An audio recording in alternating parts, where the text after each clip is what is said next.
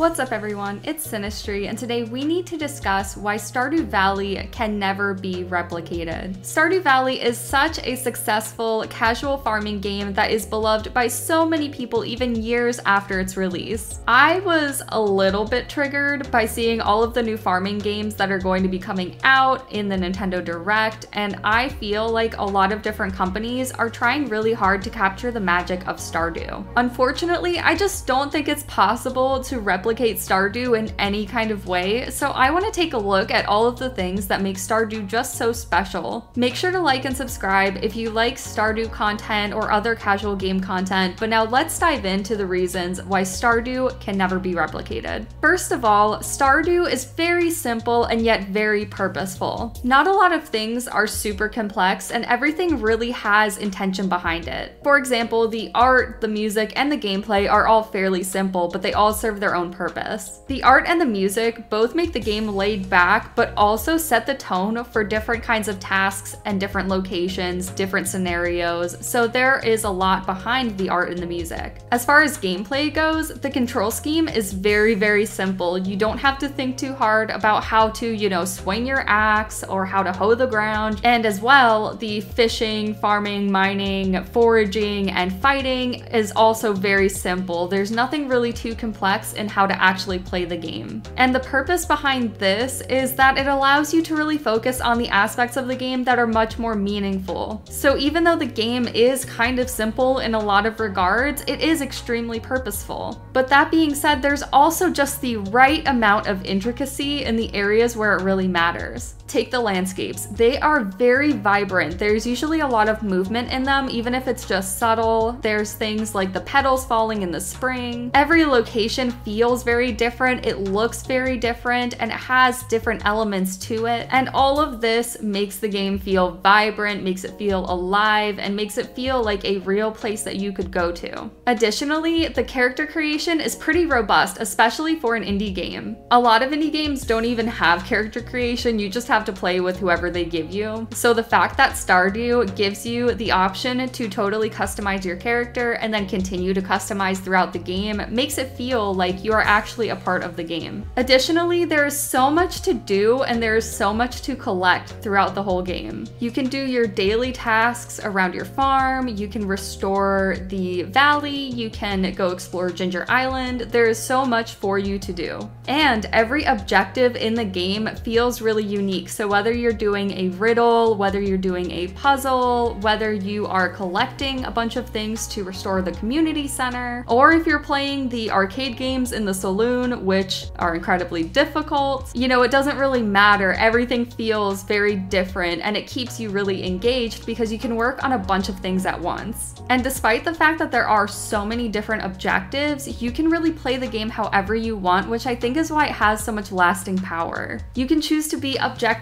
driven, you can choose to just do something laid back, you don't even need to complete the story aspect of the game, you can just play however you prefer. So that's a huge element that has a lot of intricacy, but there are some other elements that are also really great. The characters are one of the best aspects of Stardew. I have never seen characters in a farming game, and honestly in a casual game, that have been so complex. Very few people in Stardew Valley are completely good or completely bad. Most people are kind of in the middle somewhere. This is really realistic. In real life, there are very few people who are truly good the whole way through or truly bad the whole way through. It's kind of crazy to think about, but everybody is a mixture of good and bad, and that's really seen in Stardew. The only exceptions are characters who don't get a lot of screen time, or also your children because they have like no personality. Maybe one day that'll change. But something else that changes a lot is the music and the art as you go through the different seasons and as different events pop up. So while I did mention that the music and the art are both very simplistic, and they are in their technical capacity, but they are very unique and intricate in that they change up quite often. So I do think that the balance between simplicity and intricacy is really a defining factor of Stardew that makes it very difficult to replicate. And that is thanks to the creator ConcernedApe. He is another defining defining factor why no other game is going to be like Stardew. I have literally never seen another creator in my entire life who has been so devoted to a single game. First of all, ConcernedApe has completed a vast majority of the work on his own with just some help for, I think, some technical things that he didn't have the know-how of. And he has actually continued to support this game since launch. He continually patches out bugs, he adds new features. There's just so much love that he gives to this game even today. And you have to keep in mind, he's working on another game called Haunted Chocolatier, which I am going to buy and I am going to make videos on, but he still continues to give love to Stardew, even though he's probably working like full-time or more than full-time on Haunted Chocolatier. Also, even though he would be well within his right to charge for the updates to this game, especially given the amount of content, he's always chosen to give it for free. I think he just genuinely cares about the messages of the game and about the people, and he sees the community, and he really appreciates what he's been able to build. And the love and devotion that he has given to Stardew is something that you don't see from other game devs, especially from larger companies. Now, beyond ConcernedApe, the community overall that plays Stardew is a huge reason why it still has so much lasting power. The majority of the community is really healthy and really supportive and very positive. There are a couple of bad actors here and there. I mean, it happens with every community. But that being said, a lot of people in the community will actually stand up and defend the positive aspects of this game or defend ConcernedApe. And if you go to specific Stardew communities, you will see that it is generally very uplifting and positive, and that people don't really tolerate the kind of negativity you see from other communities. In addition, the amount of love Stardew has is just incredible, especially in the modding community. It's absolutely massive. There are probably thousands of mods out there for Stardew, which is really crazy. It's probably one of the most modded games of all time. I definitely want to make a favorite mods for Stardew video, so if you want to see that, definitely make sure to leave me a comment so I know you have interest. One cool thing about mods and about ConcernedApe is that ConcernedApe will actually tend to give early access to new updates to the mods so that they are able to make changes to their mods and get them up in time for the updates. This kind of partnership you kind of see throughout the Stardew community, with people always supporting each other and always helping out when they can. I've really never seen this kind of collaboration in any other kind of community, but especially between a developer and the community itself. And that just kind of leads me to my final point. You know, the heart of Stardew is what makes it so special. Whether it's the actual game itself, all of the characters, the love, and the amount of energy that went into making this game, whether it's the fans pouring their love back in, buying multiple copies, actually returning copies they bought on sale to buy it at full price, the support that they show to ConcernedApe, and the love that he shares back with everybody, it just is a game full of heart and a community that actually feels like a family. And this is the reason why Stardew can never be replicated, because other developers don't have this kind of love for the game and for the people that play their games. I mean, individual developers maybe do, but when you look at a corporation, they just don't value this kind of love, respect, and support that ConcernedApe has given to everybody. And if you look at literally any other games community, you will not see the level of support, happiness, positivity, everything as you see in the Stardew community. And most of all, you do not see the lasting power with so many other games. I mean, just look at Animal Crossing New Horizons. It took the world by storm, and yet it has pretty much left everybody's mind. Stardew just has such a devoted fan base. People will continue to love this game, I think, for the rest of their lives. But anyway, that is everything I had to say about why Stardew can never be replicated. Are you a Stardew fan? What do you love about this game? And have you seen any other games come anywhere close to Stardew in terms of the love, the respect, the collaboration? I would love to know down in the comments. Again, make sure to like and subscribe if you like Stardew and casual game content. Also, I stream over at twitch.tv/Sinistry, so if you want to go check that out, I stream a couple times a week and I would love to chat with you. Thank you so much for watching, and I'll see you next time.